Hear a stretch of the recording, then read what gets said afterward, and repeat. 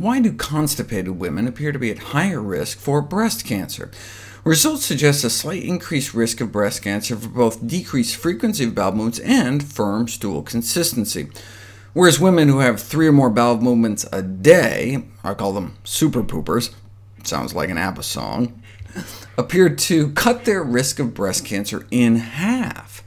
This could be because constipation means a greater contact time between our waist and our intestinal wall, which may increase the formation and absorption of fecal mutagens, substances that cause DNA mutations in cancer, into the circulation, and that could end up in the breast tissue. This concept dates back more than a century, where severe constipation, so-called chronic intestinal stasis, was sometimes dealt with surgically. Figuring that the colon was an inessential part of the human anatomy, why not cure constipation by just cutting it out? What they noted, though, was that potentially precancerous changes in the breasts of constipated women seemed to disappear after the surgery. It would take another 70 years, though, before researchers followed up on the clues by those distinguished surgeons who claimed that breast pathology cleared when constipation was corrected. So they investigated the relation between potentially precancerous changes in the breast and the frequency of bowel movements in nearly 1,500 women. They found 4 times the risk in women reporting 2 or fewer bowel movements a week, compared to more than once daily, who had the lowest risk. We know that even the non-lactating breast actively takes up chemical substances from the blood, so maybe substances originating in the colon might enter the bloodstream and reach the breast.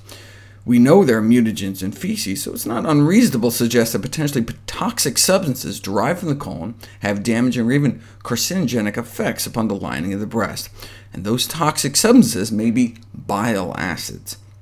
First shown to promote tumors in mice in 1940, subsequent experiments on rat led to the mistaken belief that bile acids just promoted existing cancers, but couldn't actually initiate tumors themselves. However, there's a fundamental difference between rodent models and human cancer. Rats only live a few years, and so the opportunity for cancer-causing mutations may be at least 30 times greater in humans. Now we have at least 15 studies showing that bile acids can damage DNA, strongly suggesting that they can initiate new cancers as well. Bile acids are formed as a way of getting rid of excess cholesterol. Our liver dumps bile acids into the intestine for disposal, assuming our intestines will be packed with fiber to trap it and flush it out of the body. But if we haven't been eating whole plant foods all day, bile acids can be reabsorbed back into the body and build up in the breast. Carcinogenic bile acids are found concentrated in the fluid of breast cysts at up to 100 times the level found in the bloodstream. They just kind of suck it up and concentrate it. By radioactively tagging bile acids, they were able to show that intestinal bile acids rapidly gain access to the breast, where they can exert an estrogen-like cancer-promoting effect on breast tumor cells. This would explain why we see 50% higher bile acid levels in the bloodstream of newly diagnosed breast cancer victims.